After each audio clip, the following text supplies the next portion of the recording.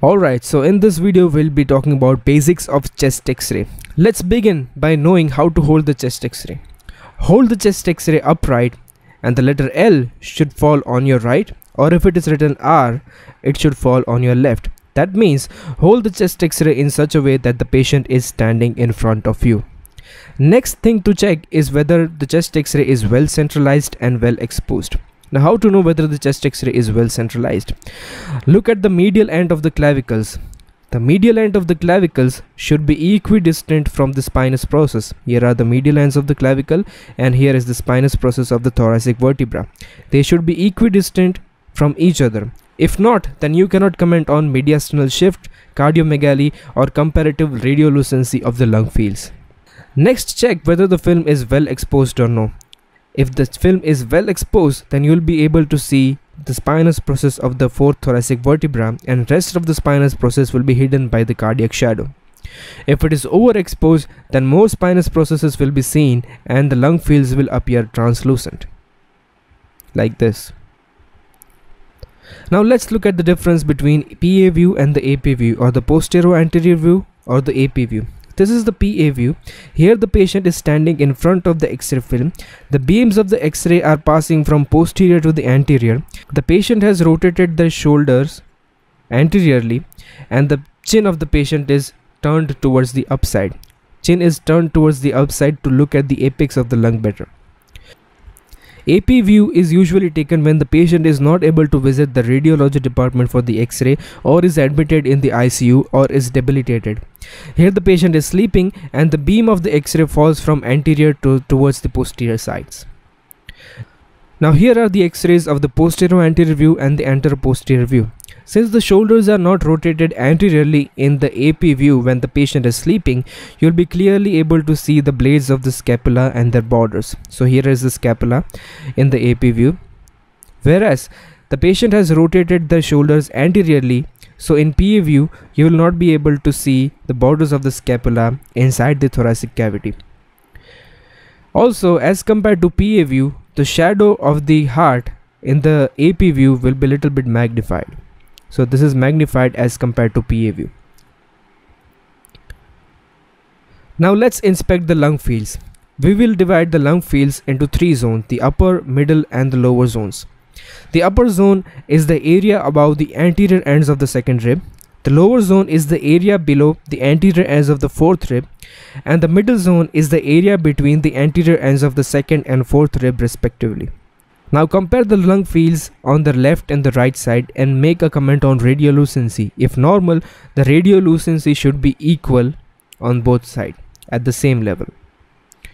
Now for example, if you are inspecting the apical lobes, look for the initial signs of tuberculosis in the apical region, especially behind the regions of the clavicle.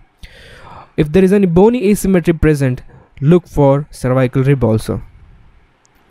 Now look for cardiophrenic and costophrenic angles. Cardiophrenic and costophrenic angles should be sharp and well defined. If there is any obliteration, it will be pathological. These are the cardiophrenic angle and this is the costophrenic angle. Also note that the right dome of diaphragm is 0.5 cm to 1.5 cm higher than the left dome of diaphragm. That's because heart sits on the left side and liver is present on the right side. Also note for the smoothness of the left and the right dome of the diaphragm, because normally they should be smoothly curved. Also look at the hilar regions. Normally the left hilum is little bit higher as compared to the right hilum. Next thing is to trace the trachea. Trace the trachea up to the carina and look for any deviations if present. After inspecting the lung fields, now we will inspect the cardiac silhouette. Now let's look at the cardiac borders. I will place the atriums and the ventricle in this chest x-ray to know their exact anatomical site in the chest x-ray. The posterior most part of the heart is formed by the left atrium. So here is the left atrium.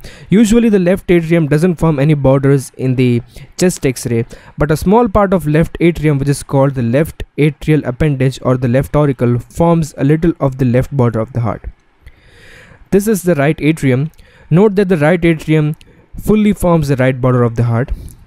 Now this is the left ventricle. Note that the majority of the left border of the heart is formed by the left ventricle and little is formed by the left auricle. Here is the right ventricle, and right ventricle usually forms the anterior part of the chest X-ray. So if you look at the borders now, here is the aortic knuckle, here is the ascending part of the aorta, the transverse part and the descending part. So this is the aorta, this is the pulmonary conus, this part is the left auricle, this is left ventricle, this is superior vena cava, this is right atrium. Now note that the entirely right border of the heart is formed by the right atrium and the left border is formed by the left auricle and left ventricle respectively. And in the chest X-ray, the anterior part of the heart shadow consists of the right ventricle.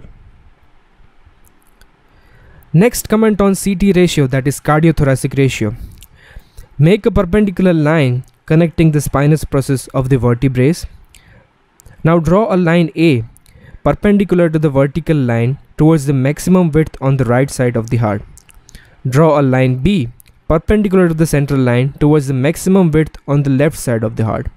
Compare this line A and B with the line C, that is the maximum width of the thoracic cavity. Usually A plus B should be less than 50% in adults and less than 60% in infants. If it is more than 50% in adults and more than 60% in infants, it could indicate cardiomegaly. After inspection of the lung fields and the cardiac shadow, inspect the bones. Look at the ribs for crowding, spreading and any bony lesions. Mark the clavicles. Here are the clavicles. Look at the shoulder joints and the scapula.